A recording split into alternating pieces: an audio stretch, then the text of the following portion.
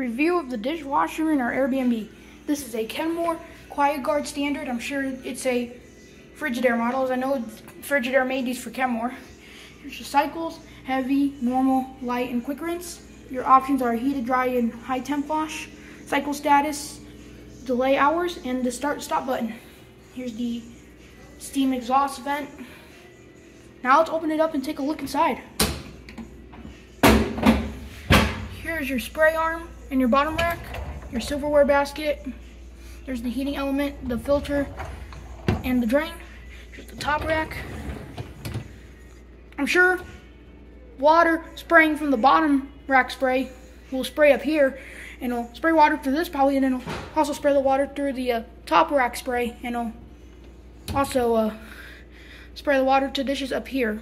Here's a little like cup holder thing, detergent dispenser, and here's the other side of the vent.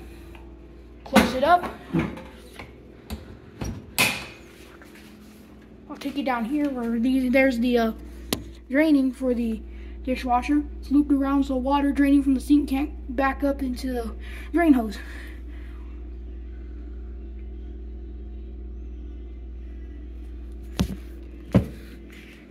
There is a garbage disposal, but what's weird is that it's not connected to the dishwasher hose. Usually most garbage disposals are connected to the dishwasher hose. But that is it anyways. Thank you for watching.